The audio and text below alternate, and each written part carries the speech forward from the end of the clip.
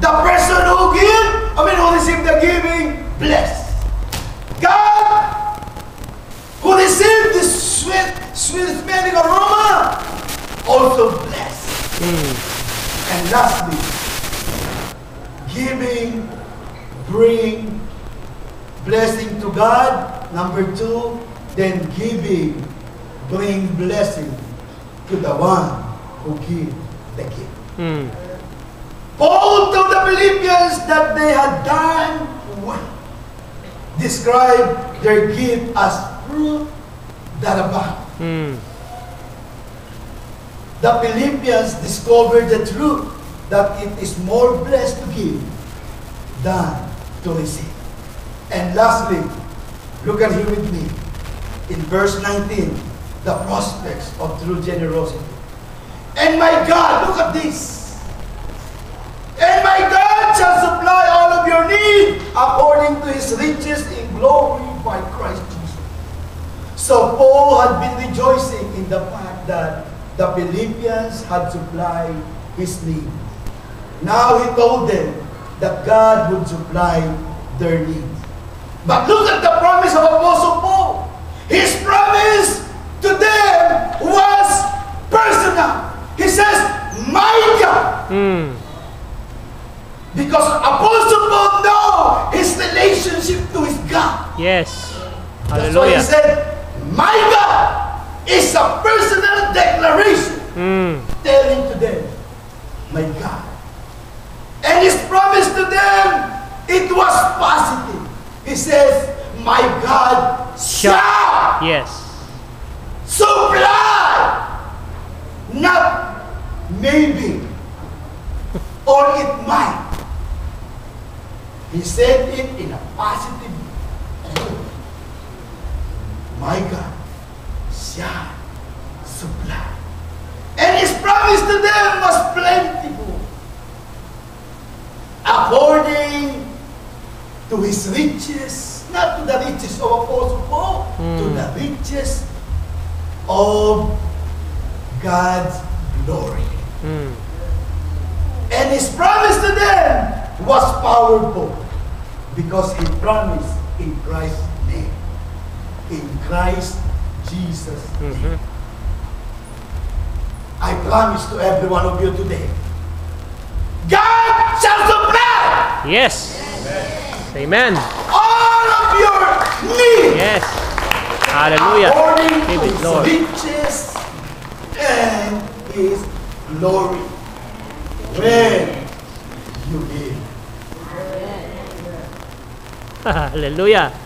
I add that. When you give. Because the picture of this message is all about true generosity in the name of Christ.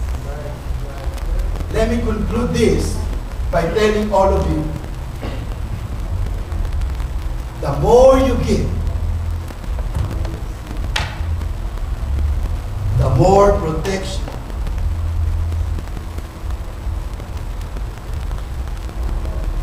for your family.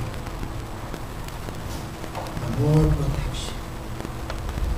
Brothers and sisters, let's protect our family. Are you all with me right now? Amen. Let's protect our family.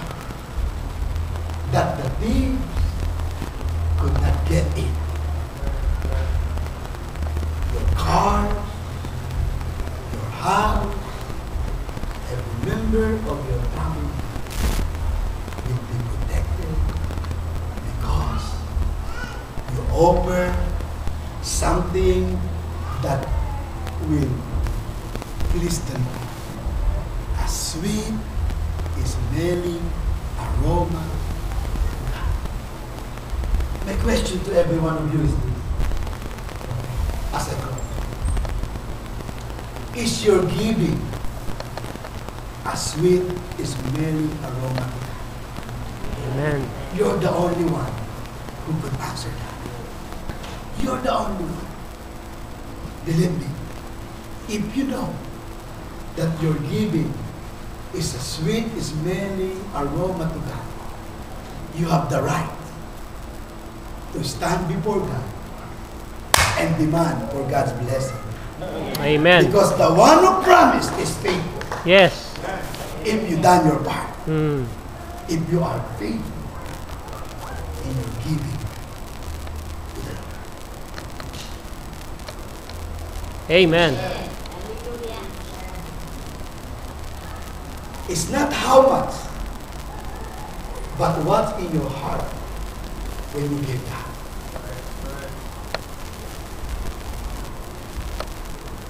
When you give it generously, our God is generous to return back to you. Though we don't really asking for the return, but because the promise of God is to return, then you will have it. Don't ask Uncle Sam for a refund if you don't give or pay your tax yearly. And if you ask for more, Uncle Sam will chase you that you may give the money that belongs to Uncle Sam back to him. How many here experience that in your life? Amen. It's not a joke when Uncle Sam chases you because you owe them something. My brother, my sisters, very simple. Love God with all of your heart, with all of your soul. Give the best. Right now, I'm being touched by an African-American church raising up money to help those people in the Philippines, Mm. Indonesia, and American Samoa right now. Mm. Do we have a heart to give? Amen. Can you say amen? Amen.